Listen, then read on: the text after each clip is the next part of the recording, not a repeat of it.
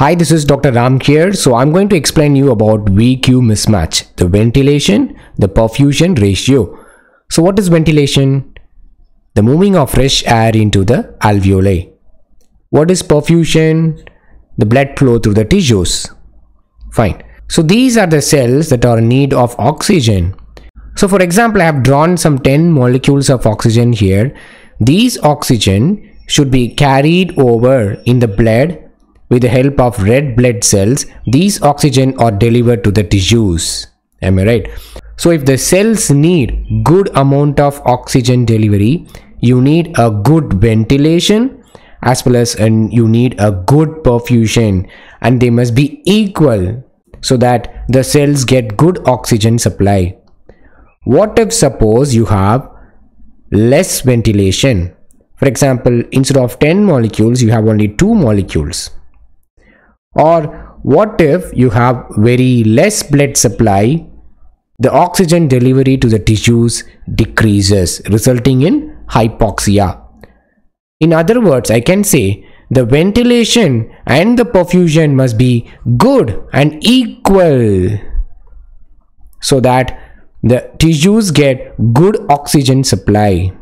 See my notes here. So when the ventilation and perfusion is good and equal, there is increase in the oxygen content of a blood. This results in increased oxygen delivery to the tissues. What if there is ventilation and the perfusion is not equal?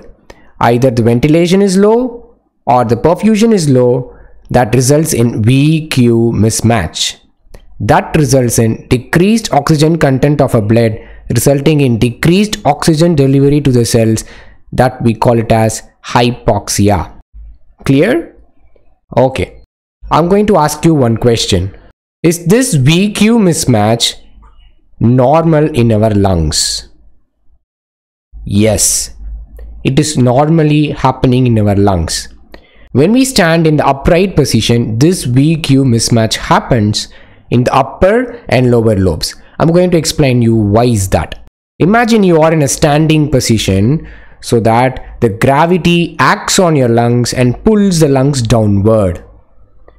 First, let us see how the perfusion varies from the top to bottom of a lungs. So you can see that the perfusion is very much increased in the lower lobe than the upper lobe. And it is very low in the upper lobe and moderate in the middle lobe. Why is that? Because of gravity. Okay. Now, when talking about ventilation, is there any relation between air and gravity? I can say the ventilation is still increased in the lower lobe like the perfusion and very low in the upper lobe and moderate in the middle lobe. Why is that? Imagine our lung to be a spring like this because the lungs are elastic. And this lungs is suspended above by the pleural membrane to the chest wall cavity, and the gravity is pulling down. So that you can see the lung are more opened in the upper lobe and very compressed in the lower lobe. If you see the alveoli in the lower lobe, it is so much compressed at the resting state.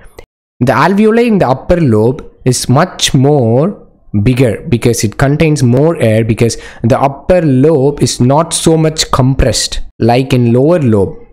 I will explain you this. So this is the alveoli in the lower lobe and this is the alveoli in the upper lobe. For example, in resting state, the residual volume here, for example, is 10 ml of air. Here you have 50 ml of air, for example. When you start to breathe, this alveoli accommodates 90 ml of air. And this alveoli gets in 40 ml of air.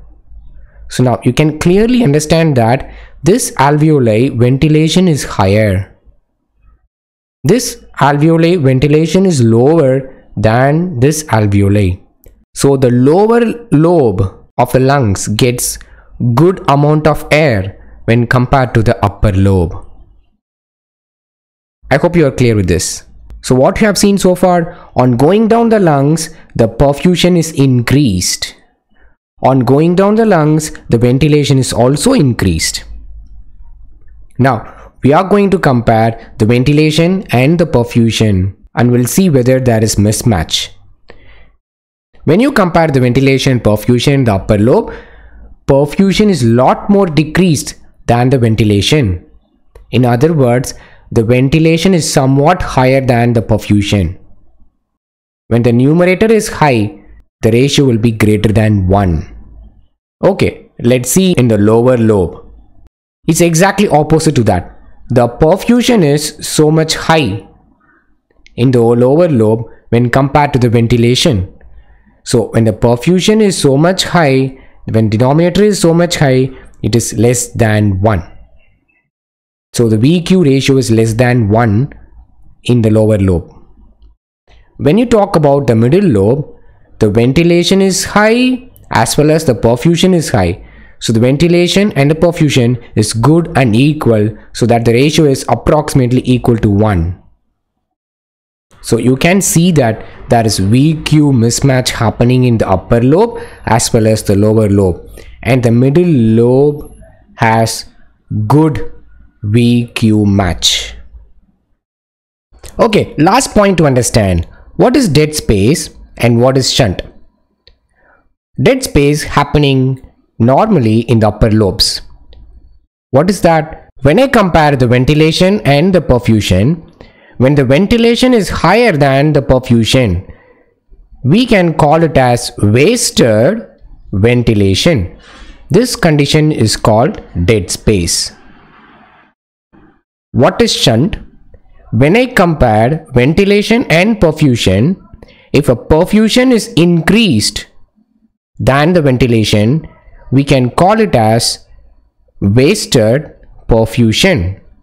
This condition is called shunt. So dead space happening in your upper lobe and shunt happens in your lower lobe.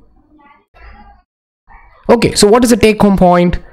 So on moving from upper to lower lobe, your ventilation as well as your perfusion increases. Remember, your perfusion is very high in the lower lobe when compared to the ventilation. So the ratio is less than 1. This condition is called shunt. In the upper lobe, your ventilation is higher than your perfusion. So the ratio is greater than 1. This condition is called dead space. And number 2, on moving from upper to lower lobe, what happens to your VQ ratio? It decreases. So this is the take home point. Thank you. See you with more interesting videos.